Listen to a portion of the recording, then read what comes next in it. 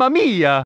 Well, everybody, this is Milesluigi. Welcome back to Let's Play Super Mario Brothers, the hunt for the magical key. We're going back in the factory, because I actually have a decent idea where the secret exit is, and I didn't even look it up, but I have a decent idea, so I will be back in a flash. Any sane, normal human being would just bring a cape to this level and say screw you all to the entire big, gigantic block puzzle, because you either get the Rainbow Cannon of Doom, or you get a cape, or you somehow do what I like to call, I guess, a block puzzle of extreme pain, suffering, and why would you ever subject yourself to this? Anyway, in this level, I couldn't help but notice, and it might even be coming up here, that I just straight noticed, yes, a passageway there, which was only blocked by the lack of a P-switch, which means the only thing keeping me from said secret exit in this level would be a P-switch. Now, we found a springboard, but I just was looking around, I'm like, there has to be a P-switch here somewhere. And obviously it has to be gotten via the springboard, and of course we have another rainbow cannon. There was the original one, which I haven't figured out how to get to yet, and then that rainbow cannon there. I'm not going to pick up that rainbow cannon unless I see an immediate obvious use. Well, I suppose this is the immediate obvious use for it. I really should have brought a cape to this level. I really should have brought a cape to this level. In the interest of keeping that thing alive, though, I don't have time to do this. Shoot, there's a time limit to this stupid level. Ah! I guess we'll cannon to do this thing, and then all we have to do, it's like, that's obviously the secret passageway. That's almost certainly the secret exit, which means that's where we want to go. Yes, and there is a P-switch earlier on in this level, but it's protected by P-switch blocks, which inherently gives us a very strong issue. You need a P-switch to get the P-switch, which, yeah, that's not normally how my allegory goes. You need a P-switch to get the P-switch. You need to get the P-switch to get the P-switch to get the P-switch to get the P-switch to get the P-switch. I know the springboard is back there, and the springboard is like an actual sprite, which means it doesn't despawn. I forgot. I thought that was the goal. I guess I was totally wrong. That's not the goal. That's why I just let myself flail to my death. So, if I were to theoretically bring the springboard here, I could use it to get back. Okay, so those, yeah, we're going the wrong direction. We are going the wrong direction. So, is our P-switch hidden in one of these blocks, or where else could said P-switch be truly hidden? I'm just gonna leave the rainbow thing behind there, unless there's some other use for it that I am not seeing. So my only problem is the lack of P-switch, or I know where one is, but there's the qualm. I need a P-switch to get the P-switch, which is a problem, because I can't get a P-switch without a P-switch. And I'm now thinking to myself, is there any way I can glitch through here? Also, I fell down the hole and died. Wow, holy crap. Well, I'm looking at this. Okay. Go backwards. Go backwards. You have springboard. There is a gap there. Can I get Luigi into that gap, or is that a solid wall? I'm thinking that it was actually legitimately made to be a solid wall, because Luigi's not making it into there. Yikes! Okay. Okay. Okay. Fudge! Fudge, fudge, fudge, fudge, fudge, fudge, fudge. Actually, that's a star. It's not a P-switch. Wait, I thought that was a P-switch this entire time. It's not a P-switch, it's a star. Well, how would a star help me? Star doesn't help me. Star does not help me. Yeah, be crazy to try something like that, Milesluigi. Yes, I'm crazy! Ah! I'm in a factory with no P-switches and no way to get a P-switch here. And there's a very obvious secret exit that's just sitting there, and it's like, oh, hey, collect me! And I can't!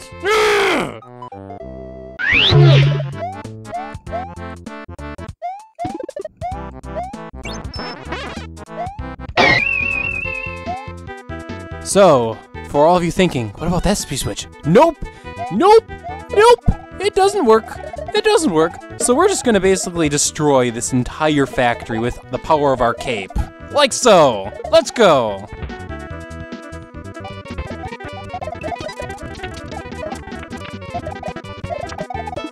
Aha! Ha ha ha ha ha ha ha! Just had the P-switch in the frickin' little box in the corner where you need a cape to get it. And I was right, there was a solid block there. Ha-ha! I have figured out that it is, yes! The secret exit has now become defeated. Yes, and that ends up just being a shortcut actually to the next fortress level, which why would we use fortress level when instead we can do an airship level without grabbing any further save states. After all that baloney, this is the treat that Luigi gets. He gets treated to a airship level with no power-ups whatsoever, in which a bunch of bullet bills are just aimed at him, and these bullet bills are shooting bullets, you know, they aren't like shooting candy or anything like that. They're shooting real, slowly moving bullets. Real moving. Oh gosh, I can't see it, Luigi. I hope I jumped on the thing okay, because I noticed that that bullet bill launcher was kind of, you know, aimed in such a way that it could actually legitly hit Luigi. I could really use a higher or more field view here, considering where I'm platforming. It's nice to be able to see where I'm going, because if I can see where I am going, I can plan properly. Otherwise, I might as well just have Luigi suckling his thumb in the safe zones. And oh, the safe zones, that's not where the power-ups are. Oh, I hope that's another set of power-ups. Ooh, indeed it is. Okay, so I'm not doing so bad. I'm not doing so badly. All of you who are at home, like, playing your tiny little violin, you can stop playing it now. Milesluigi, how many people do you think at home actually legitly, like, actually play their tiny little violin, the smallest little violin in the world, to commemorate all of your failures? And that's what they play. I'm like, why are you playing a tiny little violin? Can you play a tiny little harp instead, please? Pluck the strings of a harp. I would prefer that, actually, the tiny little harp. Everyone who has a tiny little harp at home, you can play that, but not the tiny violin. The tiny violin, no thank you. That does not suit me. The harp does. I'm just thinking of very, very angelic music playing at the moment. Because it's a tiny harp, the angelic music has extremely high tones, which means it actually probably doesn't sound all that great. So, scrolling screen, we're just gonna stay here for half a millennium, right? Yes, I guess we are. Okay, I feel like I can jump to the next platform, and hopefully I won't get blasted in the face there, the bullet bill, though it appears if I stand here, I'm safe from that launcher as well, though. Now it's time to move! Whoop, whoop. No! I gotta shit through all that junk. I'm not. No. This is an auto-scrolling level. What do you expect me to do? Sit through the whole auto-scrolling level again? Not happening. Yeah, I died before the end of the level again. This needs to quit being a freaking... It's a meme at this point. Milesluigi died at the beginning of the level. Milesluigi died at the end of the level. Milesluigi never dies in the middle of the level. Because the middle of the level, like, if you look at presentation theory, like in an English class, you'll learn that the beginning of a message and the end of the message are the most important bits, and everyone falls asleep in the middle of the presentation, which means that, you know, when you're in the middle of a presentation, you can throw in all your boring junk there, and all your really interesting stuff you want right at the beginning to catch attention, and right at the end to drill home the point. That way you have a balanced speech. And the thing is, very clearly, me dying at the beginning of a level or an end of the level drives home the point that Milesluigi died, which isn't exactly the point that I would like to drive home to the audience, is my death in a Super Mario World ROM hack, but that ends up becoming what people remember. Oh look, it's the first enemy of a level, and Milesluigi literally ran right into it. Oh look, it's the last enemy of the level, and now Milesluigi theoretically would have to go through the whole level, except he doesn't even listen to his own save state policy. I'm surprised TextDye hasn't given me as much bullshit about it as of late. He's really mellowed down, all things considered. He tends to be a bit more trollish as of late, more than anything else. That and he needs to work on his spelling occasionally, but so do I. Anyway, why did I even bother doing that? That was a horrendous and terrible, horrible, no good, very bad idea. I would like to get my power up before I get the fireball. But since I've got this, okay, you house a secret. Aha, aha. Now that's what I like to call power, superpower. And with that, why am I wasting my time here? Because I want another power up or another star, please. Yes, yes. There we go. Now how am I gonna be getting my one-ups of? I'm not getting my special one-ups. Instead, I have very precision platforming. Okay, just a dragon coin. Nope, going back. Not when we're dealing with platforms that small and a big lava pit right below us. And you know, this water has to be exceptionally hot, and all the creatures who live in this water have no problem dealing with the heat. We actually just got the jump glitch with the swimming glitch. Let's see if I can reproduce that actually. Swim, swim, swim, swim, swim, swim, swim. Come on, when I want to reproduce a sound glitch, I can't. And when I'm just swimming naturally, I guess you're just gonna have to open up your ears and maybe go back in time with that part of the video. Sliding down. Ah! Gee, thanks for that one, Alex. No, sliding down and literally, oh, that would have been my death. Is that the goal tape right above me? Yes, it is. Now, because this is Super Mario World, I have to actually get up there to hit the goal tape if I go underneath the goal tape. Ah, I see. That's our midway point. Okay. Oh, I've got a couple of pipes I could enter. I was just about to say I was actually anticipating one of these two. Okay, never mind. Neither of them are enterable. Yikesers. Yeah. No, that was not the plan. I wanted to get up top and then get my feather, and then I would have been a happy camper. Okay, Mulligan, let's try this again. And hopefully this time Mario doesn't fall down into the prawn. I did the same thing again. I have bedazzled the entire audience and made them all just look at Milesluigi wondering what in the world is he doing. There is just so many piranha plants here that even World 7 would be puzzled and bedazzled by this world, I tell you. Can you get that? Can I scroll the screen? No, I can't scroll the screen. You got a coin. Okay, coins. You just sit there for some coins. Okay. And Koopa Football Player, you are not going to hinder me because obviously the piranha plants are a significantly greater hindrance earlier. For one up. No, thank you, though that was interesting. How am I going to make this jump? That's not how I'm going to make that jump. Ah. Alright, so we're rational people watching this video, right? This jump is too high for Mario to make naturally, which means I have to do a running jump from this perspective. That would be the only way that we could do a jump like this. So, but how do we get a running jump? In order to get a running jump off of there, I have to build up speed from, say, here. Oh, but man, but then I have to make that jump without going up into the spikes. The ceiling of spikes is very unhelpful. Okay, that was not the running jump that I needed. The thing is, you have this little running platform here, which looks like it's just enough to get the running jump. And it's like if I get the pewing speed here, I might be able to do this. You know, Milesluigi, there's probably an invisible coin block here to help you. Either that, or if I could bring a cape here, I could probably float down from the other platform. But unfortunately, I lost my cape to the piranha plants earlier in this level, this load state. And I am running low on time. Okay, very clearly, I need action. And, okay, that did the trick. I guess you could just... Oh, come on, game.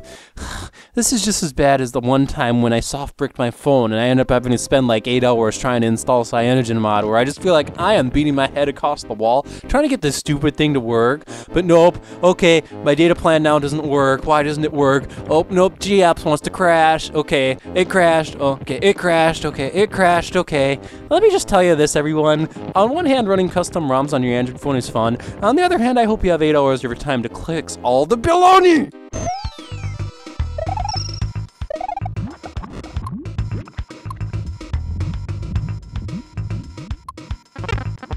Oh, hey, hey, hey! What's the other direction?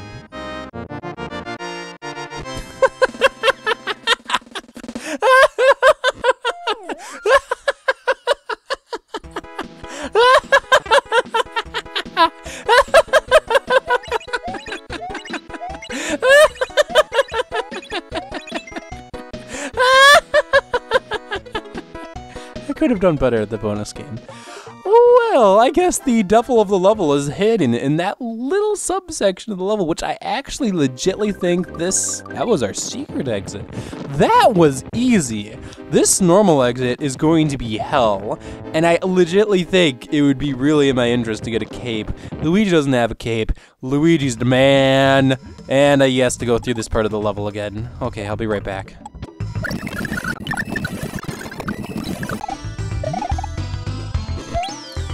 Ooh, the devil is in this level, that's for sure, because first we have the Piranha Gauntlet, which actually I have a Fire Flower, which might severely help me. Okay, I can duck there, okay. Fire Flower me, please, thank you very much, and we don't want to lose this Fire Flower because the ability to attack things, well, gosh darn it, Milesluigi. I don't want to lose this Fire Flower, I don't want to lose that, and yeah, okay, we're gonna lose everything. Oh my gosh, I had the running start that I wanted this entire time, and it's this jump that I'm talking about, man. Okay, so I was able to make it from here. Okay, that's not how we make that jump. Oh, Well, now that we've learned from our mistakes, let's go ahead, take the hit through Piranha Plant Hell. There we go.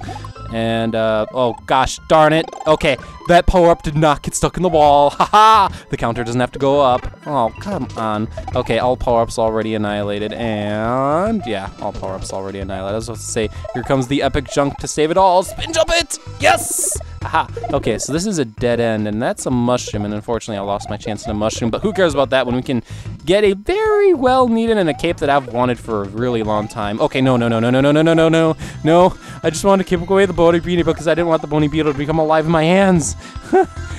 Okay, so it appears that the rest of this level has a layer of lava, and honestly, this layer of lava really concerns me because this is kind of room, especially with this background like this, that I'm thinking something layer 2 is going to kick in, and maybe the lava is layer 2, which means it might start rising on us, or we could run into, actually, you remember those blocks from Super Mario World that slowly sank into the ground?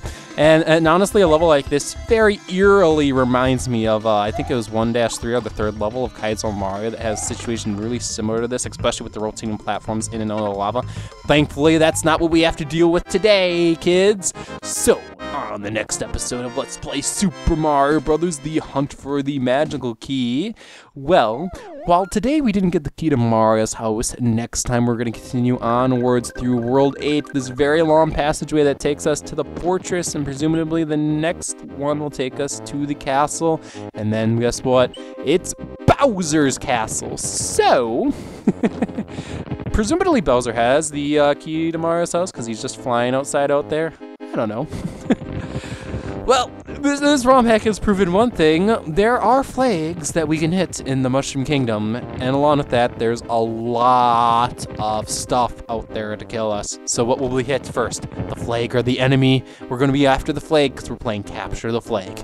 This has been Milesluigi. See you next time.